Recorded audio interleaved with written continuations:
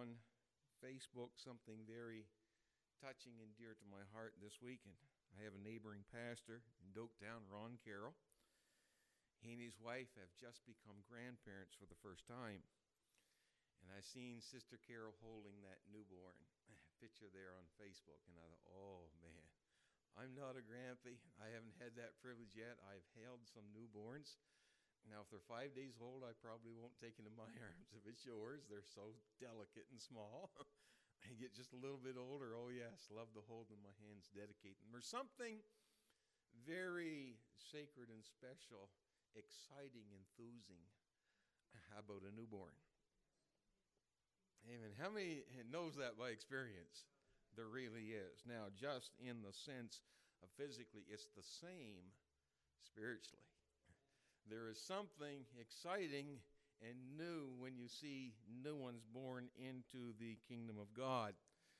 As of late, we have been teaching some discipleship courses, and it's on purpose. You say, why? It's for the benefit of the new ones. That doesn't mean the elders have no benefit in it and you can just stay home now. No, that's not it at all, right? Because these things are not new to us, but every time we go over them, we should get excited all over again because of what's happening in the spiritual life and development of a newborn. All right, and so, and that's what's been happening as of late. So elders, I trust that you won't feel like I'm ignoring you. You're very much appreciated.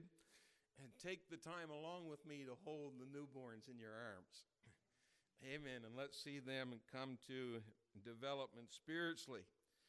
All right. Having said that, I received a request this morning. Amen. So starting on Tuesday night, I will be doing still discipleship, but I'm going to be doing baptism again.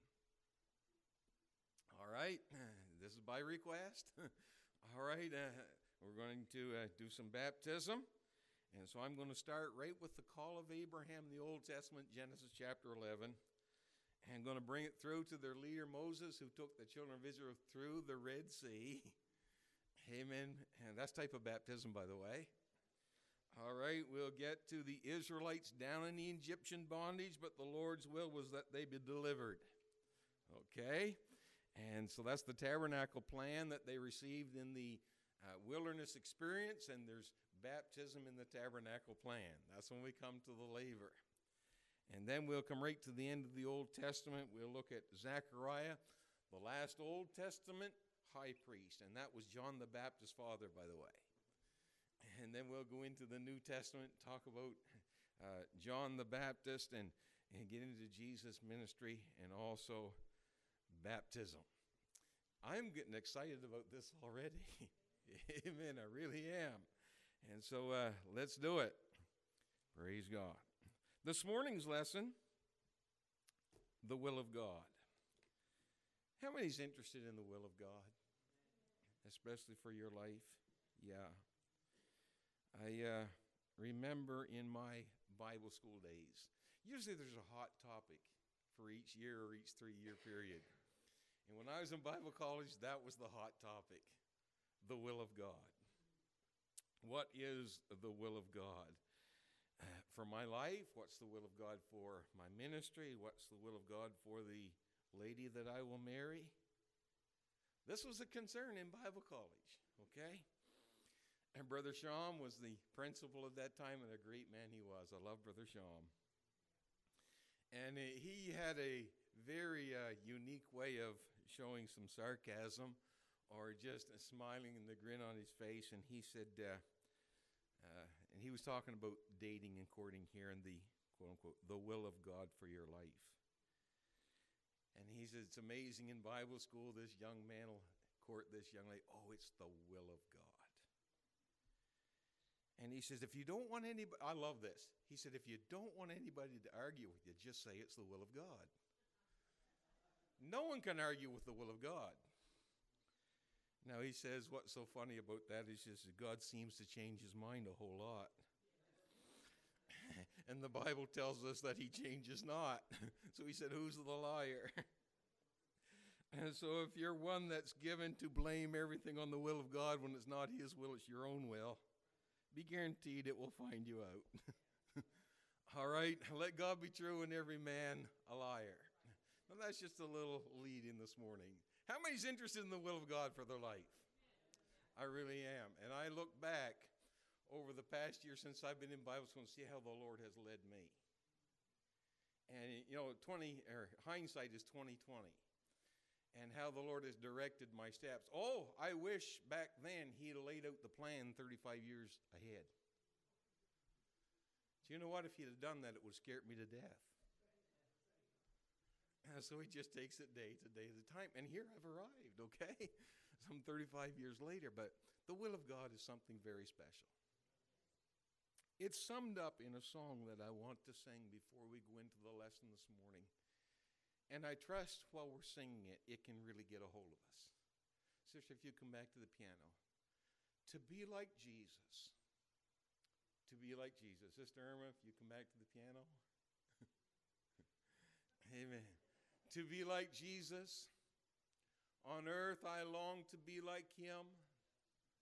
All through life's journey from earth to glory, I only ask to be like him. That's the will of God. Amen. I said, that's the will of God, to be like Jesus. Would you stand this morning? Close your eyes, raise a hand, and let's sing it as a prayer unto the Lord. To be like Jesus, to be like Jesus, on earth I long to be like him all through life's journey from earth to glory. I only ask to be like him,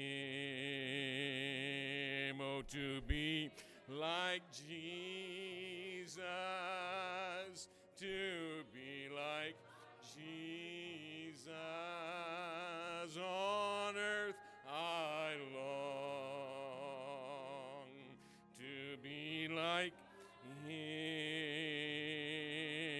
all through life's journey from earth to glory. I only ask to be, amen, let's sing it again. Yes, Lord.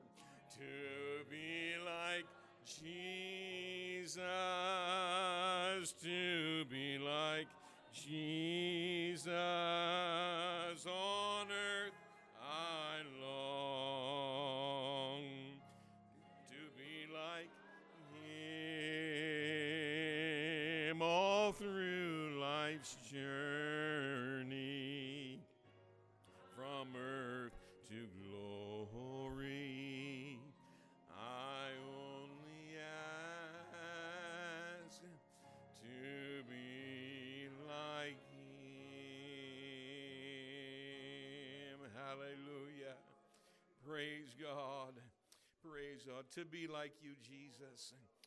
Amen. That is the will of God. Amen. Going to remain standing to read our scripture text this morning in 1 Thessalonians chapter number 4, the first 12 verses, and then I want to couple with that Romans chapter 12, verses 1 and 2.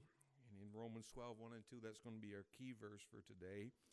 But 1 Thessalonians chapter number 4, 12 verses here, and let's read this morning.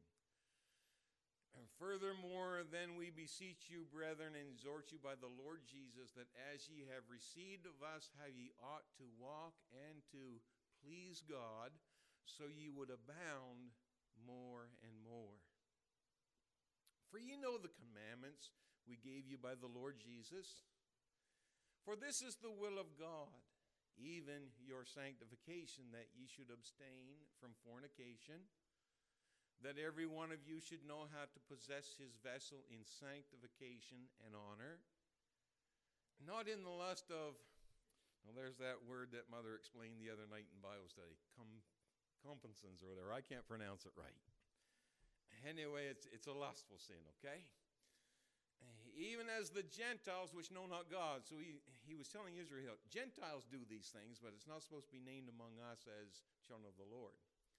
That no man go beyond and defraud his brother in any matter, because that the Lord is the avenger of such, as we also have forewarned you and testified. For God hath not called us to uncleanness, but unto holiness. He therefore that despiseth not man, but God, who hath also given unto us his Holy Spirit. But as touching brotherly love, ye need not that I write unto you, for ye yourselves are taught of God to love one another. And indeed ye do it toward all the brethren which are in all Macedonia. But we beseech you, brethren, that ye increase more and more, and that ye study to be quiet, and to do your own business, and to work with your own hands, as we commanded you. And that ye walk honestly toward them that are without, and that ye have lack of nothing. Now there's several things that have been mentioned here in those first 12 verses. Amen. In keeping with, quote unquote, the will of God for your life. Now let's turn to Romans chapter number 12, verses 1 and 2.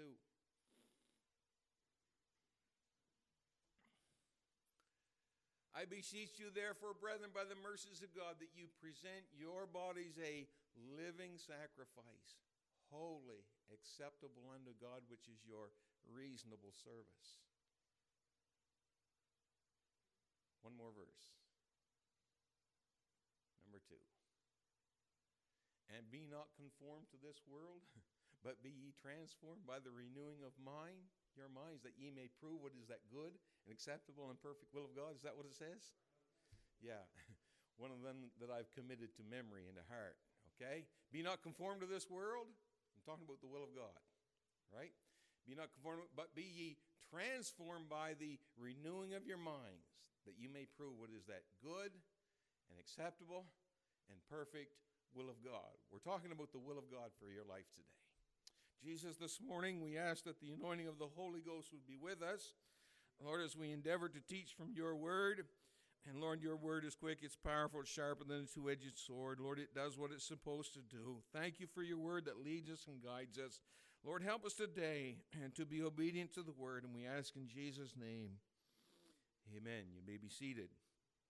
We sang that song, To Be Like Jesus on Earth, I Long to Be Like Him. And if we could be like the Lord in every sense of the word, then yes, this is the will of God for our lives. We always start out by telling you during my Bible school, my dating years, and the will of God, and how people would blame their own will on the will of God. No, that's being manipulative, okay? I thought I'd bring an example in there before I head into the rest of the message today. John the Baptist, he was a good man of God, and I tell you that Zacharias, the last Old Testament priest, and John the Baptist was his son. Well, his son was pretty direct when it come to the Word of God. He called the scribes, the hypocrites and Pharisees, some pretty strong language he used on them. And then he didn't mind right in the presence of Herod, and Herod was the king. He looked at him, pointed his finger at his nose, and Herod, it's not the will of God for you to have your brother Philip's wife. That cost John the Baptist his head. It was the truth nonetheless. Sometimes how the word is packaged makes quite a difference, doesn't it? All right, let's get into our lesson this morning of the will of God for your life. I want to start out by telling us that we need to understand what the will of God is. And for us to understand what his will is, we need to be, first of all, in a relationship with the Lord. So I'm going to talk about a relationship there a lot this morning. And then after relationship, knowing what his plan is in our life for the rest of our life. I want to mention a few things of what the will of God is not. Maybe I should have started with that one. All right, what it isn't, and then before what it is. What it's not, and then discovering the will of God for our life. How is that done? And hopefully end up well here this morning. Discipleship, teaching those who want to be like Jesus, is very much an honor. Disciple is a learner and a follower of Jesus. It's one who has dedicated themselves to know more about God's Word, to know more about His church, to know more about His will for our everyday life. So discipleship is a continual obedience. I want us to get that. It's a continual obedience. In other words, if you discover something new, you got to obey that too. Right? So I say, if the Lord had opened up His plan to me for 35 years ahead, I said, oh, too much, forget this. It comes in increments, right? And it's easy to do. It's possible to do because He is the enabling force behind what He asked you to do. It's continual obedience. So yes, if you discover something new, you need to obey that too. Hopefully, we don't come to the point in our life where we think God's asking too much of us. Because if we do, that's when we reserve back the 100% commitment and say, oh Lord, you only get 90% of my life. I want to rule the other 10. Right? But continual obedience is what is needed to do the will of God. So we purposely have made Jesus Christ the, quote unquote, the Lord of our life. What do we mean when He's Lord? He's the boss.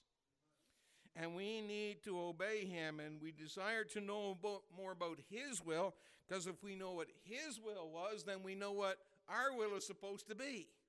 What's our will supposed to be? To be like Jesus.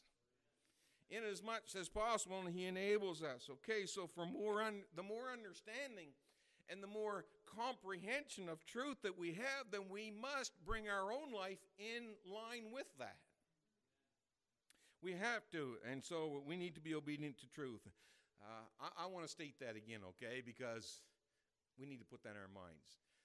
When we receive new truth, or the Lord shows us something in His Word, we must also be obedient to do that.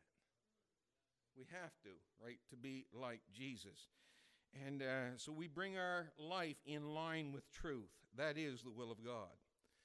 If our life is in harmony with the Word of God, that is God's will for our life, and it'll also bring more peace and joy to us than we've ever known. Yes, it will. We sing, of course, sometimes, He is mine and I am His, or I am His and He is mine. Forget the rest of the words to it. But it's like a covenant, a contract, where each other knows what's expected of one or the other. Now, if the whole world could get a hold of that concept, then we would know what peace is in the world. Actually, peace is attainable if everyone desired to have the will of God for their life. It is within reach, but where's the problem? The problem is when we stop being obedient and become disobedient, and therefore He can no longer continue to bless. Amen. But real peace is within sight. So let's get some understanding here about the will of God for our life. Now, if you think that God thinks like you think, you're wrong. Let me say it again. If you think God thinks like you think again. Not on your life. The Word of God says that His ways and His thoughts are far above ours. Well, if I'm to be like Jesus, and that's how I'm going to know, how do I ever get there? Right? If He says, somehow we have to get beyond the carnal into a spiritual dimension. Lord, I want my thoughts to be your thoughts. I want your ways to become my ways. How does that happen? By becoming familiar and knowing the Word of God and having a conviction about the Word of God till it becomes part of our life. Romans chapter 11, verse 33.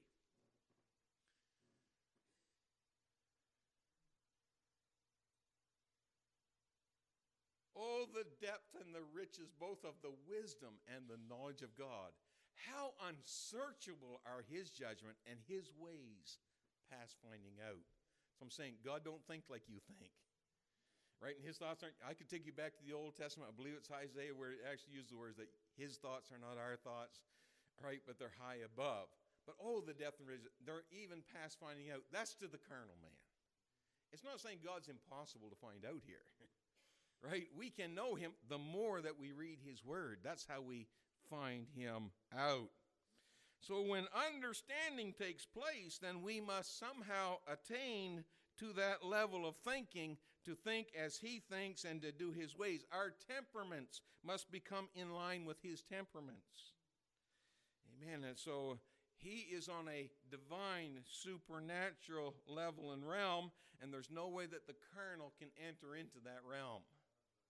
That's why the Apostle Paul mentioned that he had to die daily. How was he able to do that? By the Spirit of God that was in him, to put the carnal thoughts, the carnal mind, the carnal ways aside, and make a conscious decision, I'm going to live to please God. And so then he became the enabling force to live beyond the carnal realm into that which is spiritual, that which is supernatural. So there's some filters, I'm going to use that word, some filters that we need to put some of our thinking and our doings through to decide if it's the will of God or not. And I'm going to show you some of these. First of all, knowing him. There's got to be a relationship. Now, we need to get a handle and a grasp on God, what his character and his personality is like, and we can't do that in one lesson. If we just read there, his ways are unsearchable and past finding out, I can't cover it in one lesson. That's impossible. But let's have a desire to have some insight into God in the face of Jesus Christ. That's how I'm going to know God, in the face of Jesus Christ.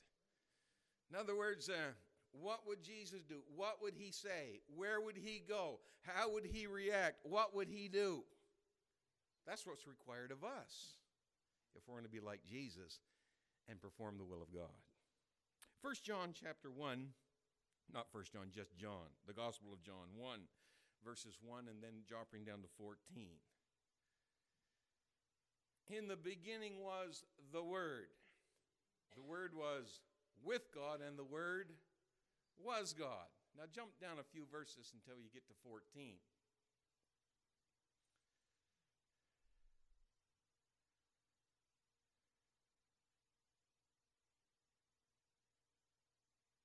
The Word was made flesh. How was the Word made flesh? God robed himself in flesh, came down, okay? And dwelt among us. We beheld his glory. The glory is of the only begotten of the Father, full of grace and truth. Now let me couple with that 2 Corinthians chapter 4, verse number 4 and 6. In whom the God of this world hath blinded the minds of them which believe not. If you're an unbeliever, your mind is blinded. You can't know truth. All right? The God of the world blinded the minds of them which believe not, lest the light of the glorious God of Christ, who is the image of God, should shine unto them. I'm thankful for light. I'm thankful for truth. We need to let the truth get a hold of us and supernaturally illuminate what he means to us. Verse 4. And verse 6. For God, who commanded the light to shine out of darkness, has shined into our hearts to give us the light of the knowledge of the glory of God in the face of Jesus Christ. So the world can't receive it. Those who don't believe can't receive it. But to us who are open to it, the Lord can show us some things. And you know how he shows us? Through his word, through the face of Jesus Christ. All right. So if we follow Jesus Christ through the Gospels, we're going to see some things about Jesus. You're going to see that he bends his knee to a child. You're going to see that Jesus wept with those who weep. You're going to see Jesus giving a soft answer to the poor. You're going to see him respond quite judiciously to the critics. You're going to see him reach for the lost. You're going to see him show compassion towards those who are less fortunate. You're going to see him feed the hungry. You're going to see him heal the sick. You'll see him deliver the demoniac from his chains. You're going to see him give sight to the blind. You'll see him open deaf ears. You'll even see him raise the dead. And the list goes on and on. Oh, to be like Jesus.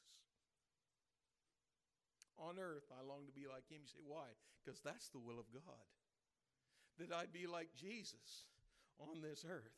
I am his extension, by the way. I'm his eyes, his hands, his feet, whatever. We are the Lord Jesus Christ to this world. Amen. So in the face of Jesus Christ, what would Jesus do? That's how I must do. What would he say? That's what I've got to say. How would he respond? That's how I'm supposed to respond. Where he goes, that's where I should be going. How he acts, that's how I should act. That's the will of God for my life. It really is. So put us up against any scenario. Ask ourselves these questions, and we can determine what the will of God is for our life. Further over in the New Testament, book of Acts, the early church, and the Lord had given quite an experience to the early church, and then the world began to ridicule them. Here's one of the ridicules. Did you ever hear anybody call a Pentecostal a holy roller? Not lately. Yeah, right. Okay. But that used to be something that pokes fun. Holy roller. It's not all a bad thing. I'll tell you, if the Lord moves on me and I can't dance, I'll roll. You know, whatever he wants. In the New Testament, here's the persecution that the church received. Little Christ. Little Christ. They were first called Christians at Antioch. Christian, when it started out, wasn't a compliment. It was a ridicule. Little Christ. Christian. Little Christ. Hey, if you call me a Christian or little Christ today, I'll say, thank you. What a nice compliment. Say, why? Because the will of God for my life is to be like Jesus. Amen. And so it'd be an honor to be like Jesus. So I need to be in a relationship with him. When you understand God in the face of Jesus Christ, Jesus was a rational being. What do I mean a rational being? He come up against some pretty tense, tight, and stressful situations, but he didn't lose his head. Put me in that situation. Right? You get all flustered. Jesus was around. Oh, Lord, if I just had enough of you aboard that nothing takes me like by surprise or throws me for a loop. I want to be like Jesus. Because that he didn't lose his head, he never made poor judgments.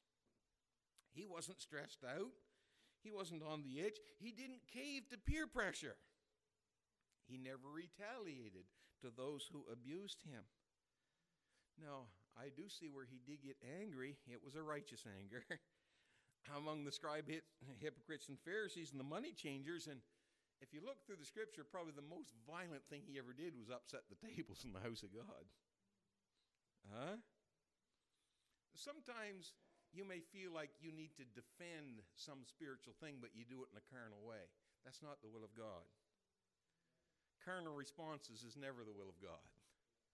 Help us to respond like Jesus responded. Oh, to be like Jesus. That's the will of God for my life.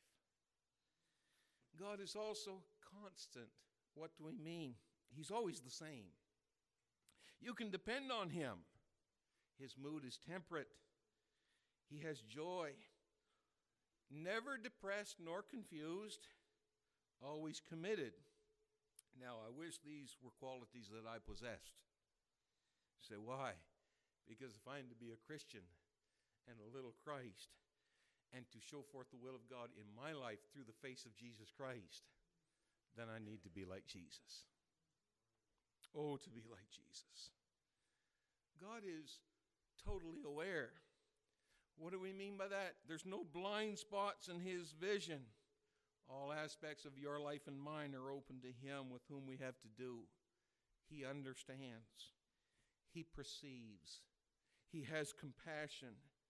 He's always loving, never judgmental. Oh, to be like Jesus.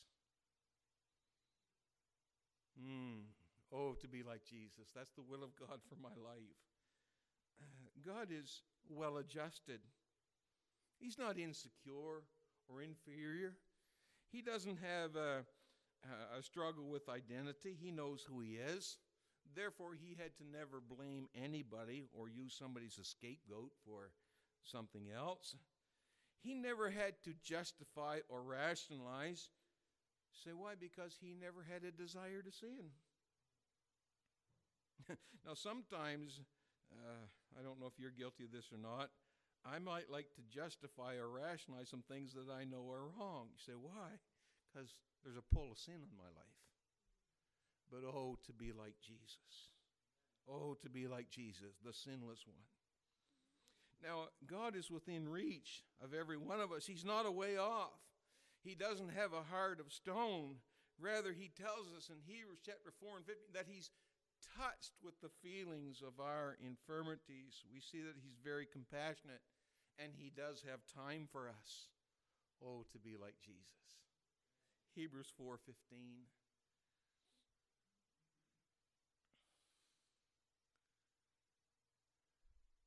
For we have not an high priest which cannot be touched with the feelings of our infirmities, but was in all points tempted like we are, yet without sin. Oh, to be like Jesus. Amen. I said, oh, to be like Jesus. That is the will of God for our life. Our God is realistic.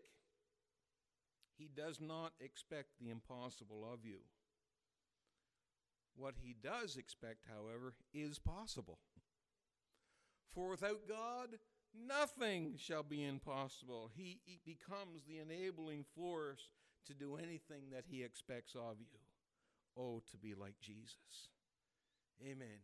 Knowing him. Oh, yes, he's rational. He's constant. He's totally aware. He's well adjusted. He's within reach. He's competent. He's realistic. That's my God in the face of Jesus Christ, and I need to be the same. Now, being in a relationship, we also need to know his plan for our life. What have you got planned for me, Lord? Well, he does have an action plan. He wants you to be anointed. He wants to use you to do the miraculous and the supernatural. He wants to use you to be a vessel of salvation to a lost world.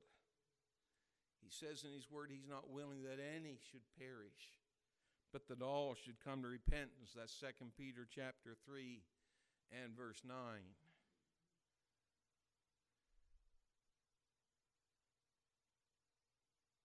The Lord is not slack concerning his promise, as some men count slackness, but long-suffering to usward, not willing that any should perish, but that all should come to repentance. Now, are you an instrument that he can use to bring this about?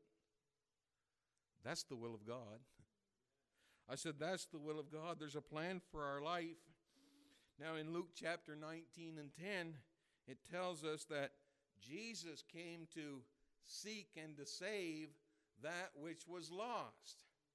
Now, if I'm to perform the will of God in the face of Jesus Christ, it needs to become my desire, as it was Christ, to seek and to save that which is lost. I have the gospel. I have the salvation plan. I need to communicate that to others so they also can have the same privilege that I have. That's the will of God for our life. In Luke chapter 4, verse 18 and 19, notice what Jesus himself said. He said, the Spirit of the Lord is upon me, because he hath anointed me to, first of all, preach the gospel to the poor. And he hath sent me to heal the brokenhearted, and to preach deliverance to the captives, and recovering of sight to the blind, and to set at liberty them that are bruised. That was Jesus' ministry in this earth. It needs to become my ministry. That is the will of God. All right, to preach. Jesus came out of the wilderness after having been tempted of the devil, and he came out of the wilderness in the power of the Spirit, and immediately he preached the kingdom to the people. The disciples in the early church had the same privilege. They preached the kingdom also in Romans chapter 10, verses 13 through 15. For whosoever shall call upon the name of the Lord shall be saved. Verse 14. How then shall they call on him in whom they have not believed? How shall they believe in him in whom they have not heard? And how shall they hear without a preacher? Amen. You need to be one that proclaims the word of God. Now, you might not preach behind the pulpit as pastor is this morning, but you are a witness to your family, to your next door neighbor, to one that asks you a reason of the hope that lies within you. So preaching may take on different forms, but it is the gospel, the good news, salvation. The will of God in the face of Jesus Christ was to preach the gospel and to heal the sick. In 1 Peter chapter 2 and verse 24, who his own self bare our sins in his own body on the tree, that we, being dead to sins, should live unto righteousness, by whose stripes ye were healed. Wow. That's something. You know, salvation and healing were both paid for in the same sacrifice. We call it the atonement. Salvation for the soul, healing for the body. Oh, I want to be like Jesus. And his will for my life, preach to the sinner, preach to the captive, heal the sick. And, of course, let me deal with delivering the captive here. In Matthew chapter 9 and 10, we're not going to read those two chapters, but there's two chapters there where Jesus ran around and he was healing people, setting them free, delivering them. Wow. Awesome. He was in action. So it's the will of God that we reach the lost also by preaching salvation, healing the sick, and bringing deliverance to the captives. This is the will of God for my life in the face of Jesus Christ. You still with me? Let's show you what the will of God is not. Okay? Our key verse in Romans chapter 12, verses 1 and 2. And I've heard this quoted many times as if there were three different expectations of God for us. You know, present your bodies as a living sacrifice, holy, acceptable unto God, your reasonable service. No. Be ye transformed by the renewal of your minds, that ye may prove what is that good, acceptable, and perfect will of God. There's not three wills of God. You know, if I can't perform the perfect will of God, then I'll fall to the next category, the acceptable will of God. And if I can't be in the acceptable will of God, maybe I can be in the good will of God. That's not what he is saying here. Do you understand what I mean by the word restatement? He's talking about the same thing using three adjectives. You know what an adjective is? It's a descriptive word. When he's talking about good, perfect, and acceptable, he's talking about the one and self same thing, the will of God. All right? Amen. The Lord wants what's good, best, and better for you. Amen. It's all the same thing, okay? And there's not tri-level here, wills of God. Now, whatever God expects of you, or what he expects of Jesus Christ, he expects you to do it with all of your heart, all of your mind, all of your soul, and all your strength. That includes worship and praise. He doesn't like half-hearted stuff. I'll tell you something else. What the Lord starts, he finishes.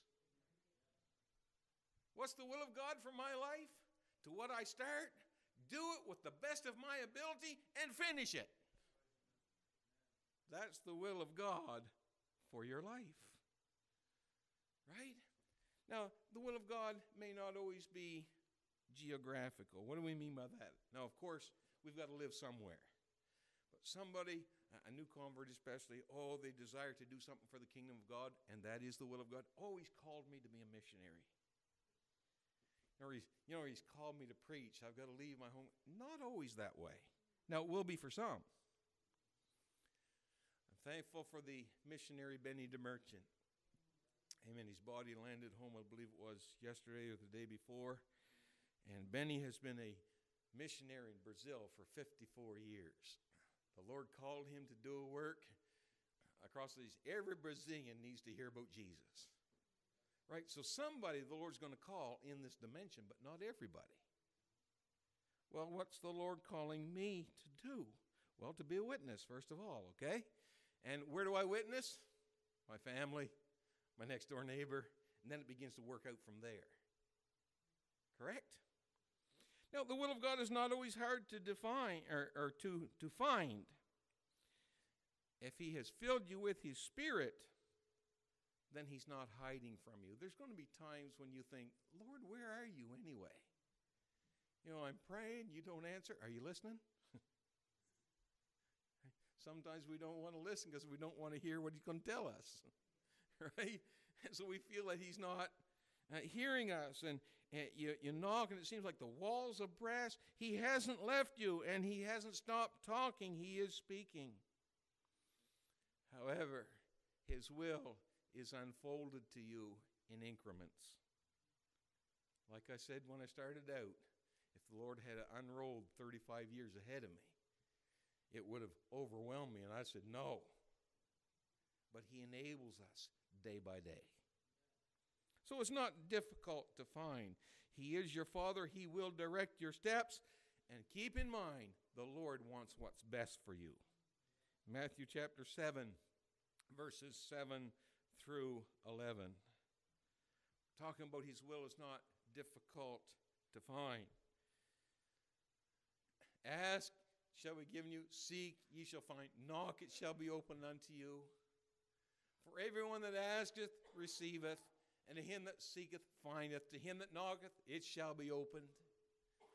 Or what man is there of you whom, if a son asked bread, would he give him a stone?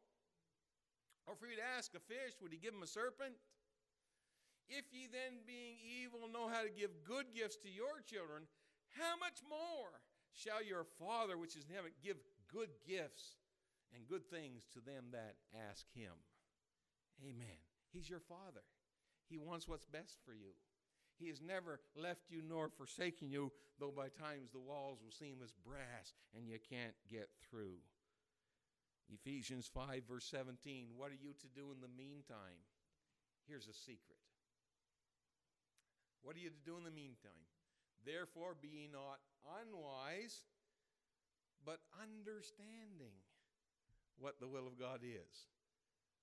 How do I understand what the will of God is when it seems like the Lord's not speaking to me and the walls are, I can't do this and whatnot? What am I to do? Here's what it is to do. Understanding what the will of the Lord is, and then he tells us in the next verse, verse number 18. Well, I bet you I didn't put that in there, did I? No, I didn't. Here's what it is. Be filled with the Spirit.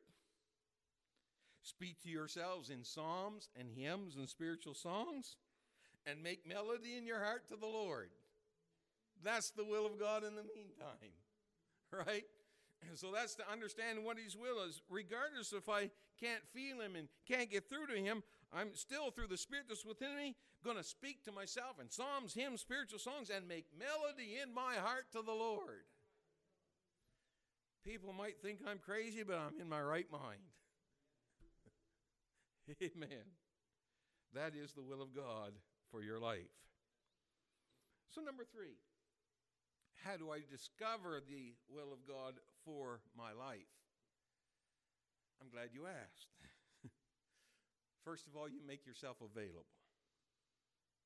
In Romans chapter 12, verse 1, again our key verse, present your bodies a living sacrifice, holy, acceptable unto God. That's your reasonable service. You got to be available. You can't hold back in your commitment. You have to make him Lord of your life. 100% of your life, not 90. Okay? Lord, whatever your will is, I want to be obedient, and wherever your will may take me, I still want to be obedient. The Apostle Paul came up against this at times, and he said, Lord, through your Spirit this morning, I have to mortify the deeds of this body and crucify this flesh on a daily basis. Why? Because I don't want to live on a carnal plane. I want to live on a spiritual plane and do your will. Amen. So why? Because we cannot serve two masters. And the Lord will not force himself upon anybody. If he's going to occupy the throne of your life, then he must do so by invitation. And so let's talk about the will of God in two aspects. First of all, general and then specific. The general will of God. Let's look at 1 Thessalonians 4, verses 1 through 12 again. That was our text we started out with, wasn't it? General will of God. Because of time, we won't read that again, but just let me sum it up for you there. Okay, the will of God, even our sanctification, separate ourselves from the world, uncleanness, fornications, adulteries, all that, that's of the world. He said God didn't call us to uncleanness, but to holiness. Then he told us to love one another. He told us to study to be quiet. He told us to do our own business. He said to work with our own hands and to walk honestly. That's all part of the general will of God for our life. Be a decent citizen, in other words. All right? Don't be a devil on wheels. Correct? And the Lord just wants us to be good people. So the will of God, notice the word there, sanctification. Some may not understand what that is, so let me tell you. Sanctification means a separation from the world and a separation to God. That's sanctification. In other words, that's your part. That's not God's. You make a conscious decision, I'm not going to live like this world. I'm going to give myself to the Lord Jesus Christ. That's sanctification, separation from the things of this world. It involves the redemptive work of Jesus in your life in Colossians chapter 1, verse 27 and 28.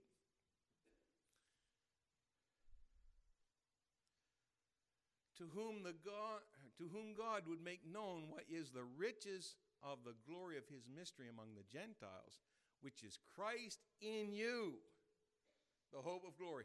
Little Christ, Christian, to be like Jesus. Amen. That is the will of God for our lives. And then as we perform the general will of God and speak to ourselves, psalms, hymns, spiritual songs, making melody in our heart to the Lord, even in difficult times, then he'll move us onward to the specific will of God for our lives. What's the specific will for our lives? That's when he imparts to us his gifts, his callings, his attributes. Now there's the problem right there. We want to know the specifics up front. Doesn't work that way. And because we want to know all the specifics up front, we experience much anxiety. We become impatient. But our Heavenly Father, who knows what's best for us and knows that we can only take it in increments, knows we're not prepared for all that yet. Hello? But as things begin to unfold, then yes, he will give his anointing to us. As things begin to unfold, yes, we will understand more of his word. As we get to know him better, yes, we'll have compassion like he has. As we know him more, we will understand his commands and his direction and his answers in a better way than we have known. Oh, it's a privilege to move beyond the general will of God to get into the specific will of God. Amen. Now, again, we can ask ourselves some questions here. I call it the sense test. We're trying to find out the will of God on a carnal level. Well, if there's any carnal part of it, let me give it to you this way in 4 ways. If the Lord asks you to do something, first, does it make sense? And number 2, does it make Bible sense? Number 3, does it make spiritual sense? And number 4, are the circumstances right? Just a little filter there to discern or to know the direction, okay? The Lord our Father doesn't reveal his specific plan all at once. Usually his plan is time sensitive. What do we mean by time sensitive? Not everything happens overnight. As a matter of fact, the will of God for you is a lifelong process. Timing. Amen. Got 5 minutes, okay? I want to interject something here that was not in my notes. I remember when we were having meetings down here in the United Church Hall prior to building it. I was in the middle of a service, and all of a sudden, deja vu. Say, what was it? Here I am in the perfect will of God. Say, what was that? Back a number of years ago, I wanted to go into the work of the Lord, home missions work, and build my own church. Now, that was 20 years in the making. But all of a sudden, here it is.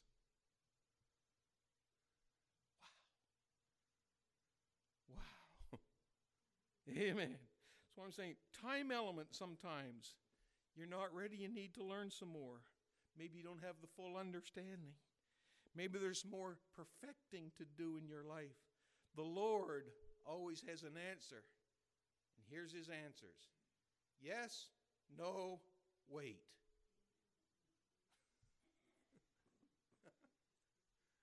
Hello?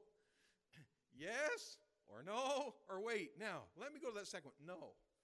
His no's are not eternal no's. It just may mean you're not ready yet. It can turn into a yes with some more perfecting, with some more obedience, with whatever, okay? And so, not time. So the Lord moves us along. So he always has an answer, yes, no, or wait. Let me conclude here this morning. We need to have patience in the delay, knowing that he's still working on me to make me what I ought to be. Okay? The will of God is first of all a relationship. Him first. No other gods before me. Second, in separation from this world, our sanctification, that's the development stage. Third, when he imparts his gifts and his talents to us. And fourth, when we finally go to work in his kingdom. Be very passionate about the steps and let him be Lord of your life. Amen. Preparation often takes time, but it needs the time of preparation so that you won't be shaken in times of crisis. This is the will of God.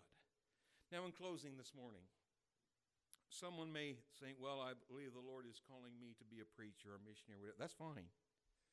And again, that may take some time. But be a witness right now. Right? So then the doors begin to unfold. You know, there might be a day when someone might desire to be a pastor, maybe even take Pastor Trail's place and pastor Nashwauk Valley Pentecostal Church. I want you to remember something first. It took Pastor 58 years to get here.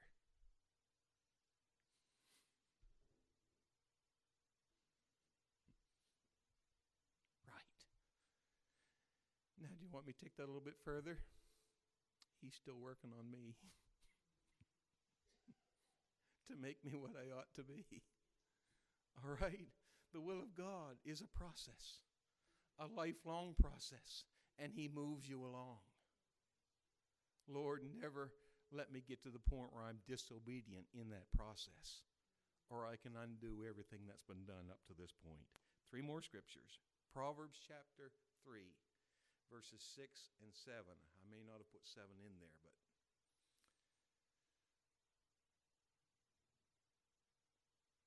Proverbs 3.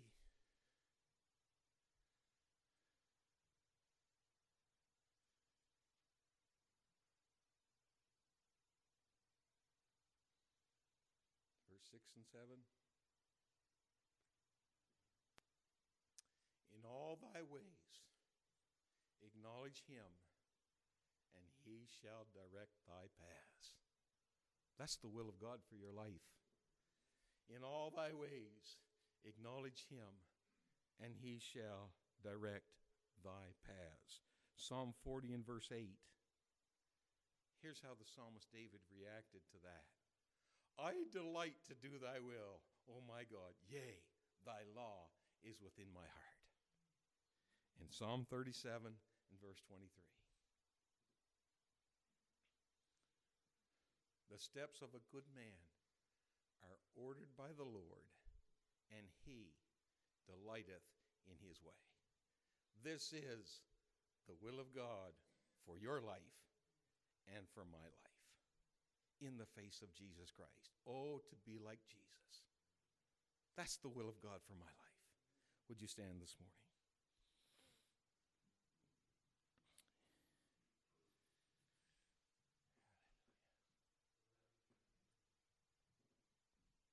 Praise you, Jesus. Praise your name. Amen. I feel his presence this morning. Do you? Amen. Do you feel his presence? Amen. Lord, I want to be obedient. Lord, lead me today. Guide me today so that I can face tomorrow. Amen. I want your will for my life. Amen. We're going to sing a song. Altar's open this morning. We pray that you'll all come and let the word take effect before you go the other way. Okay? Let's come this morning.